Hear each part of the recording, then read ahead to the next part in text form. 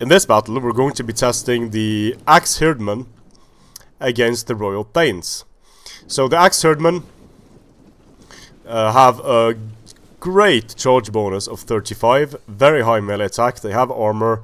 The only thing that differs between this unit and a sword unit in terms of their stats is that these units have lower melee attack on average than similarly priced swords. So these Royal Thanes have a lower charge bonus, higher melee defense, a higher armor, lower melee attack, but they have 50 melee damage, whereas these axes only have 32, but the charge bonus is greater for the Axe Herdmen. So let's see how they do against the Royal Thanes.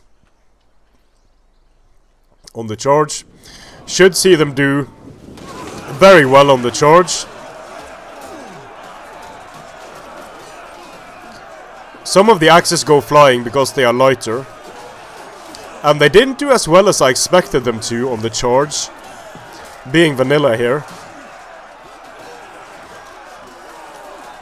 But being single gold, let's see. Being single gold, they do win against the Thanes on the charge.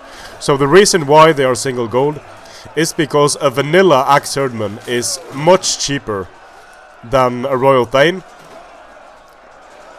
But upgraded, they match the price fairly well. So the vanilla unit seems to be losing, whereas the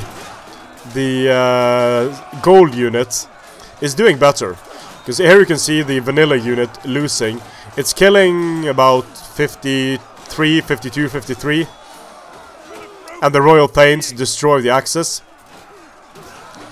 And the Axe Herdmen here against the Royal Thanes get more kills. So with the upgrades, 53 there, 74 there. So getting about 20 more kills on the enemy unit when you upgrade the Axe Herdmen.